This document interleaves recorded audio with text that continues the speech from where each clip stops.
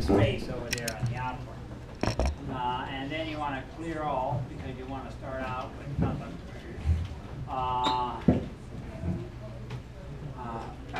Okay. And so the first thing you have, right, is and now you use cells. And problem number 1. And you have point, and you have A. What is A? System function. System function, right?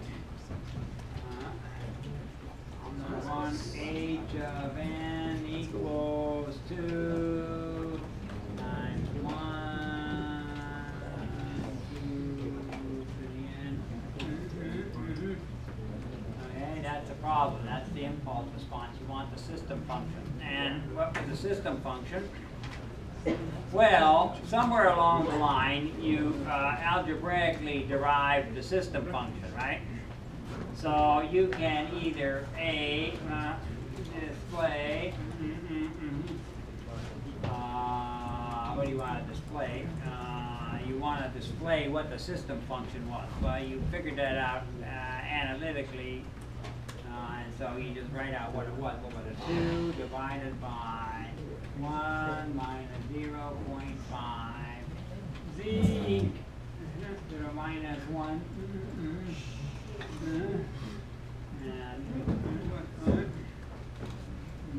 So that displays that, right? That's A, right? Now you got B. Right? And then sometimes after you do that, right, you want to display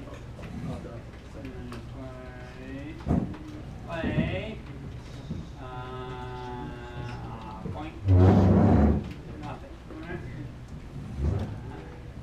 That just skips a line. Right?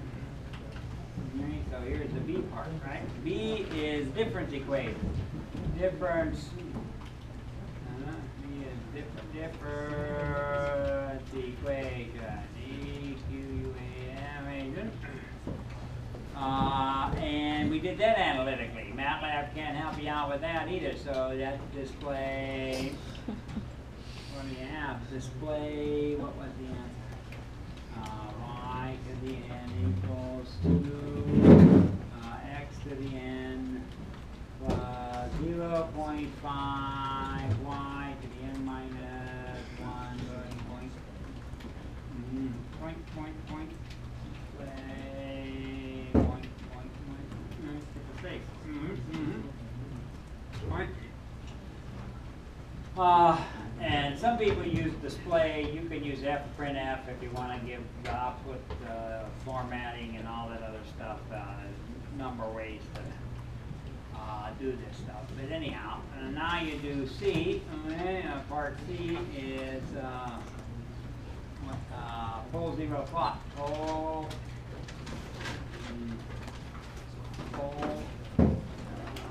0 plot. And to do that, we said you do, you got to identify vector B, and that is 1, and A is 1 minus 0.5.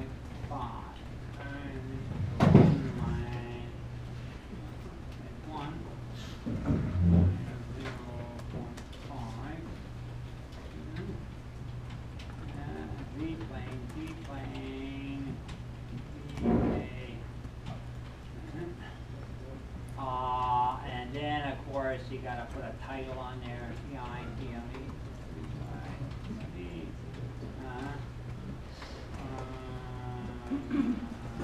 What do we call it?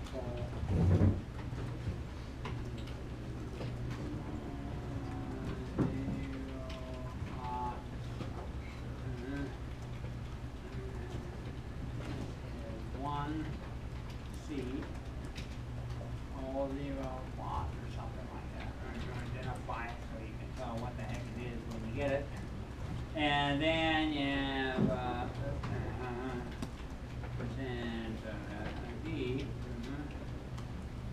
B, C, D. What's D? The output Y to the N. Oh, so Y to the N, we determined that analytically by doing the algebra and inverting the output. And so that's another case. Then output y sub n f x sub n equals what's it equal? 1.54.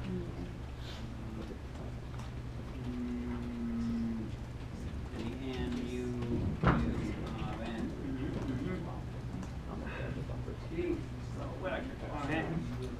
And we analytically figured out that that was this. Display. And we're going to fix this up a little bit more before we're done. Y sub n equals 4, 0.5 to the n.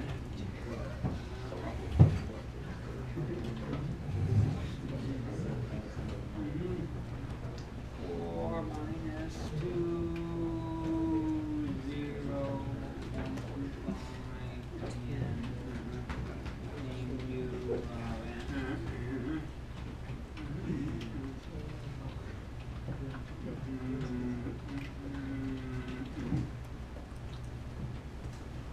and then, yeah,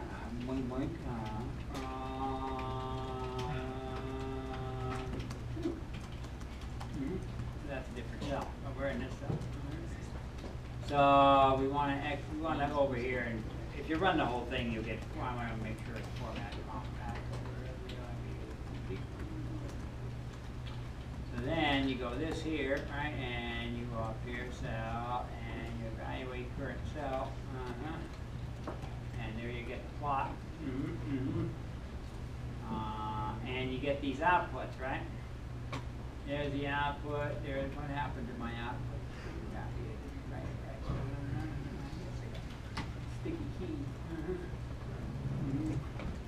So there's the output, but that doesn't tell the whole story because you don't have. So now you gotta go. Oh man, display. And you gotta put problem 1.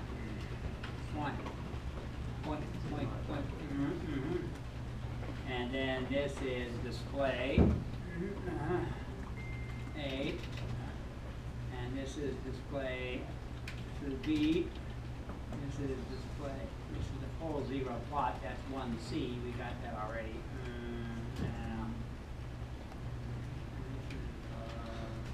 B, and I guess you could write this as 1A, and this is 1B, and this is 1C. Let's do it that way. 1C. And this is 1B. Right, so now when you execute the cell, and you look at what comes out, or execute the cell. Now, when you look at the output, there you have problem 1. There's 1A. There's the answer that you have for 1A. What was that? H of Z, was it? Oh, yeah, it was H of Z. So we should actually write this thing as H of Z. And then you go cell and you evaluate the first cell. Oh, another thing you can do, too, is if you wish, put CLC here, and every time you run it, it'll clear the thing, and so you don't get a lot of junk over here. Cell, and evaluate current cell, and it clears. So problem 1, you have 1A is that, 1B is that, 1C is this figure, right? And that's that, okay? So that's going to be included, and I guess 1C shows up in there, and 1B is there, and make that 1C go like this. Make it all look the same.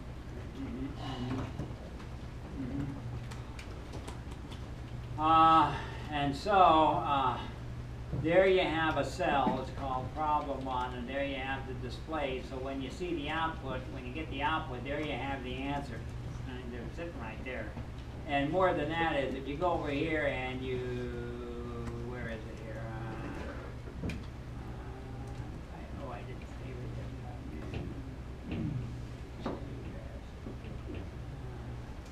I want to save that. What is this? Assignment ASS IDN 5, which I don't think I have. Oh. Not percentage 5. I want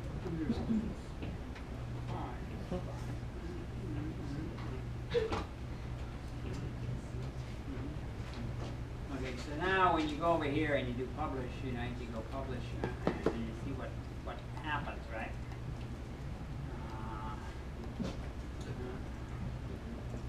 Okay, now you have this file there. You have your name and all that stuff sitting here. Over there. File.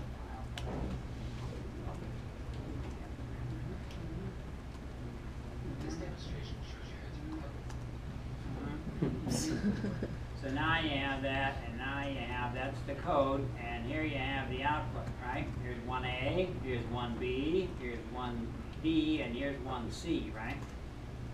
So now if you want to, you can, well, you can fix that up when you copy it into,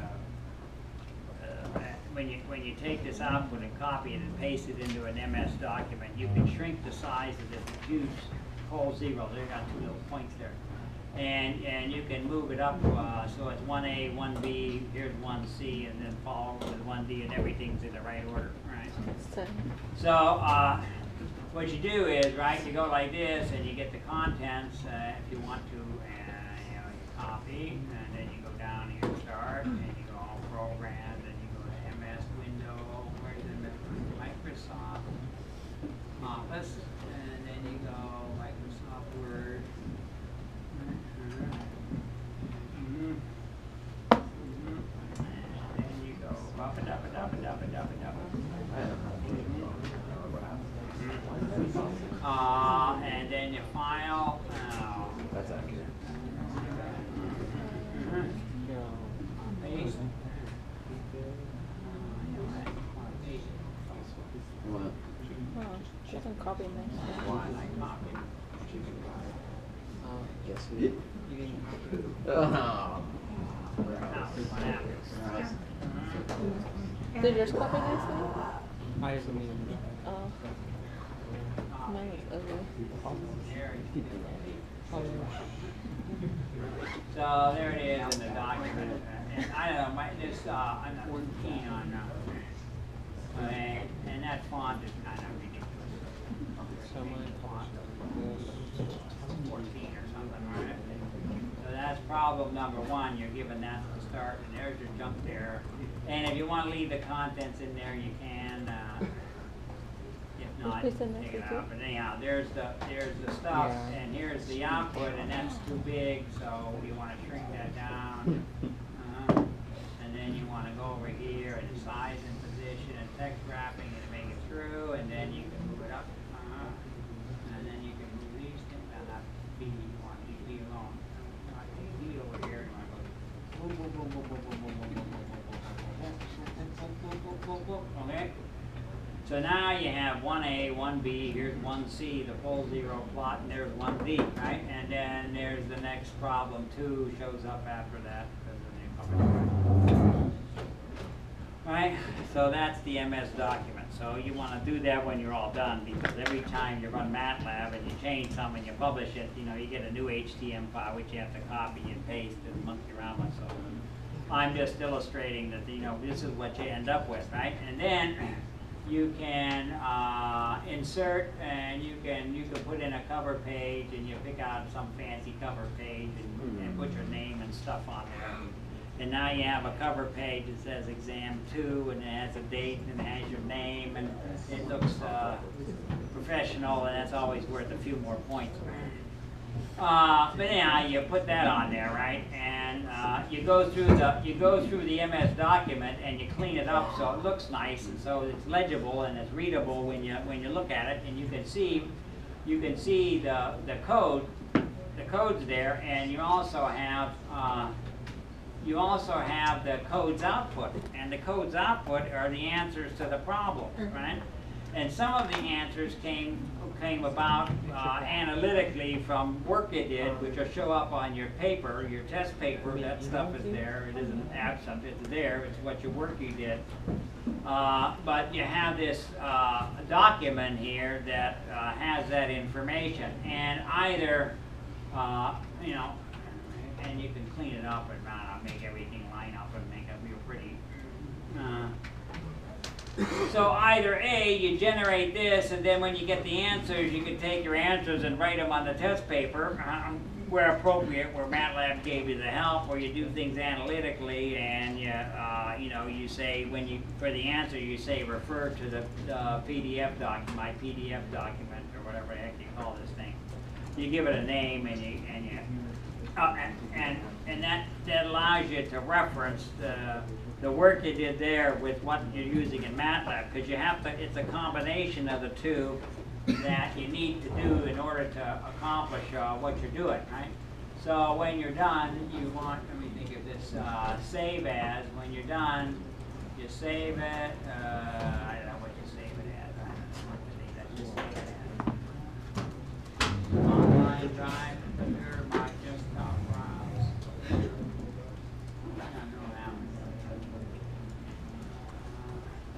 Options. How to save it? You know, I save it as a PDF file, but I don't still print. What's that? It's print. Print. Where does that appear on this? Save Print. For the print menu. The print. Just go to save as. Files. Let's save that. Yeah. Save as. Just go save it. Save as this time. Use print. Browse. Click on browse. How do we use computers in general? Instead of Word doc, the PDF. PDF. Here we go. Right, and it's not that you don't give it that, you give it your last name, which in my case would be Johnson, Tom, I don't know what the last, I don't know what my digits are, 3, 4, 5, 6 or something, I don't know, maybe I forgot there's some description there of how you're supposed to save an exam. Dot PDF anyway. Well, I guess it automatically is PDF. So anyhow, you put it like that, right? You save it like that, last name, first name, and your ID. I guess you put some digits of your ID in case people have the same name, which in this case we do because we have so many people in the class. You have the same last names and first initials, so you have to be able to distinguish it, so you need the digits of your ID. And you just save it, right? And then you take that file and you put it in the Dropbox, right?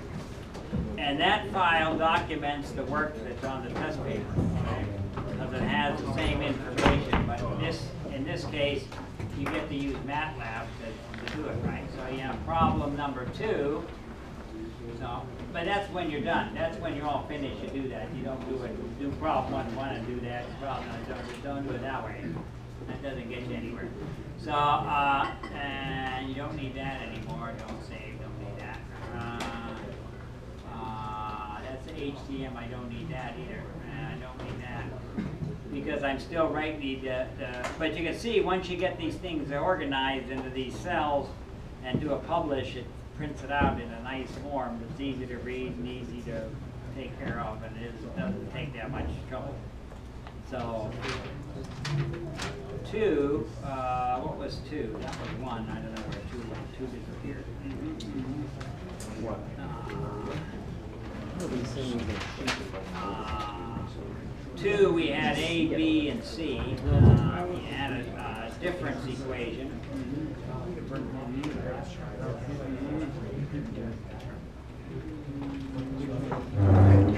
I'll do 2 of them.